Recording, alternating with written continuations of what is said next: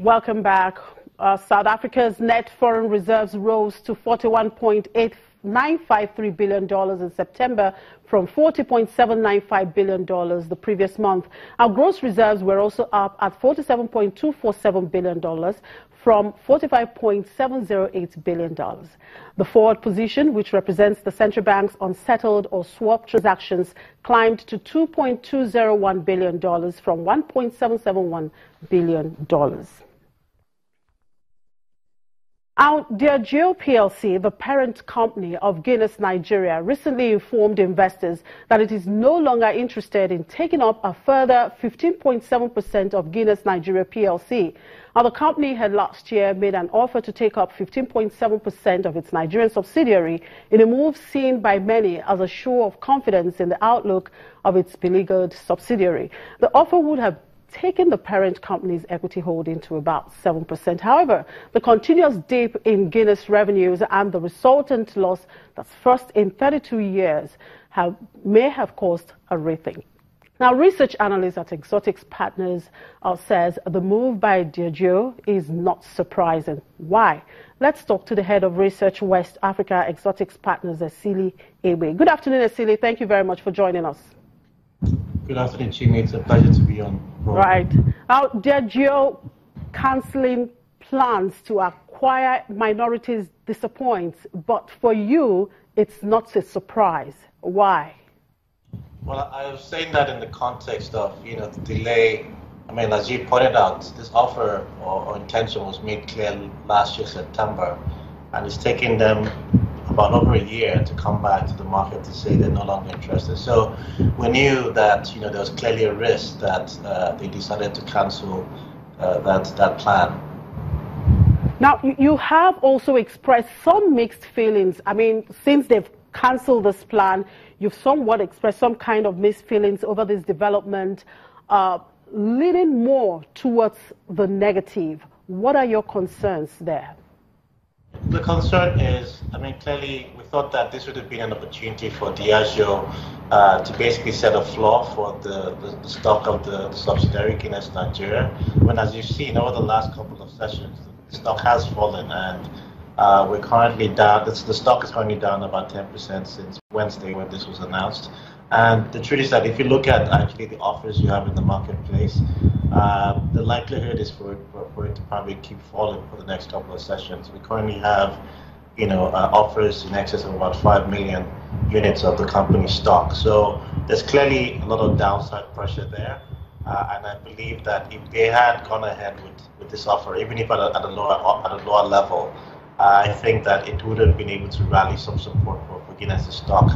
Now, on the positive side, I just want to stress that the statement did not completely rule out the possibility of a deal in the medium term. It somewhat just says, look, we're basically canceling this for now because we think that it makes a lot of sense to focus our resources on supporting Guinness Nigeria.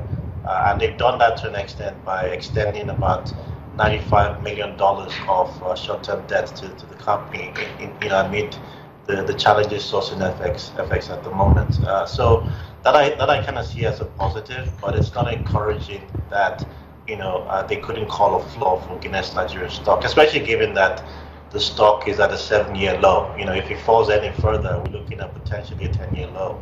There are clearly investors who are quite vested in the stock, and I think given the potential that for the company, it's got relatively strong brands, iconic brands for that matter. We think that some of the new initiatives with respect to cost cutting, expanding route to market, and also with respect to innovations as well, could definitely lead the company to a recovery over the medium term. So calling a floor at this point, I think would have been a very good indication for the market. All right, thank you very much for your time,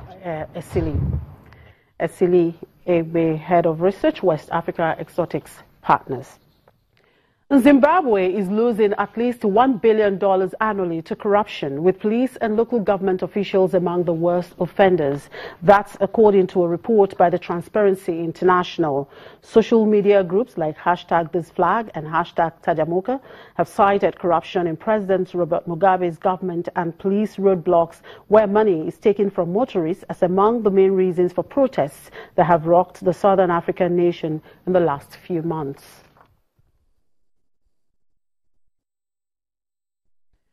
In the meantime, Zimbabwe will amend a black empowerment law that aims to transfer majority shares from foreign-owned firms to locals after it was blamed for deterring investment. The Indigenization and Economic Empowerment Law requires foreign companies, including mining firms and banks, to transfer at least 51% of shares to black Zimbabweans. But implementing the policy has been difficult, with Mugabe's ministers often issuing conflicting statements. Mugabe in April said the law was confusing businesses and made it hard for Zimbabwe to compete for foreign investment.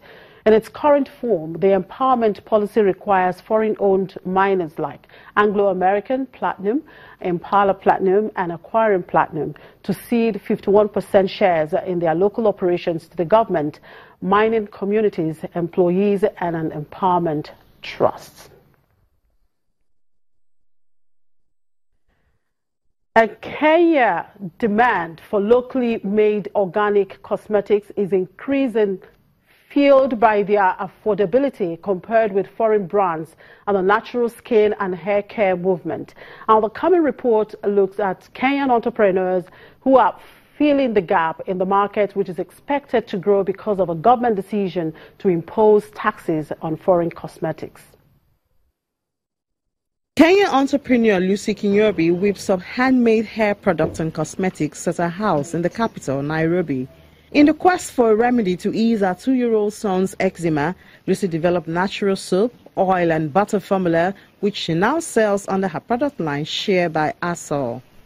The product has also grown in popularity among women who want to maintain their skin and hair with the least amount of chemicals possible. People who look for natural solutions for their hair care problems, skincare issues, because most of what we find in the market has about 10 to 20% organic ingredients, and the other stuff is all artificial, and most of the stuff costs an arm and a leg for no good reason. Share by Asol's range of products, from lip balm retailing at $3 to body butters for up to $20, target middle-class buyers with a flexible disposable income. But they are still markedly cheaper than the imported international brands that make up the bigger chunk of the market. It's a full-time job for Lucy to compete with the big brands. She markets and sells her products online and to beauty shops and salons across the country. She also relies heavily on recommendations and personal contact with her customers, a major selling point that foreign brands don't often provide. I like the fact that it's natural. I know what's going into my system, into my skin. And I like the fact that I can call her and say, hey, I have this sort of skin and this is reacting. What could be the issue, or can we change? So there's that one-on-one service, and I like that there's the after sale. In Kenya, several small businesses are using the shift to provide local affordable alternatives. So when the finance minister slapped a 10% excise duty on imports of cosmetics, the idea that these small businesses could further undercut global industry giants became more of a reality. And that's it on the program. Thank you very much for watching. Do enjoy your weekend.